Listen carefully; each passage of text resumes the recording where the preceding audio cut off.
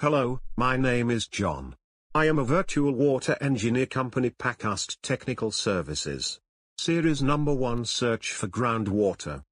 Groundwater is the main source of fresh drinking water for humans. The science of groundwater is called hydrogeology.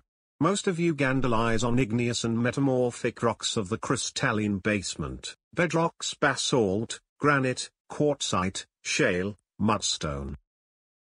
Firstly, the surface water is contained in the near-surface loose part of the section. These are soil waters. This water occurs at a depth of up to 10 meters in the first sedimentary layer of the rock. It has a direct connection with the surface, is collected due to precipitation and is not filtered by soil. Surface water, not drinking water, turbid with sediment. Not used for water supply. Second type.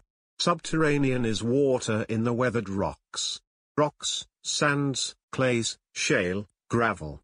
The waters of the weathering crust lie at a depth of 10 to 80 meters, in a layer of rocks of medium density. Groundwater of this type can be fed by infiltration seepage into the depth of the upper water over the entire area of the aquifer. Third type.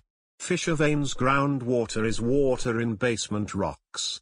Fractured veins. Free-flowing underground waters occur at a depth of 50 to 200 meters, in a layer of bedrock solid rocks. We drill boreholes for water types second and third as tap water, and, accordingly, boreholes are drilled on these horizons. Before water borehole drilling, it is important to predetermine the location of drilling, since aquifers are not common everywhere. To find water on the site, we use the method of electrical sounding. It is used when searching for groundwater and determining the position of aquifers, assessing the depth of their occurrence, which is necessary to select a location for water borehole drilling. We use electric water detectors, specially designed for the exploration and development of water resources, data from which are processed and interpreted by software, and transmitted through a phone or tablet with the ability to display color graphics. It is convenient, fast and accurate. The results in the form of a graphic image can be immediately presented to the customer within 5 minutes. Low-frequency current is used for vertical electrical sensing when searching for water. For these purposes, electrodes are clogged in different parts of the site, to which an alternating voltage is applied. Then the resistivity is measured. The specific electrical resistance of the aquifer and rocks is different. Soil saturated with water always has a lower electrical resistance.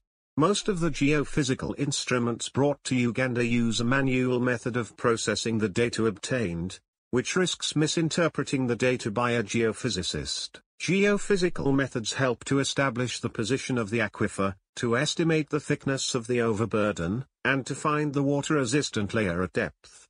This information will help us to estimate the cost of drilling a borehole, and most importantly, you will minimize the risk of drilling a dry borehole. On this I have everything. Subscribe to our channel in YouTube if you liked this video.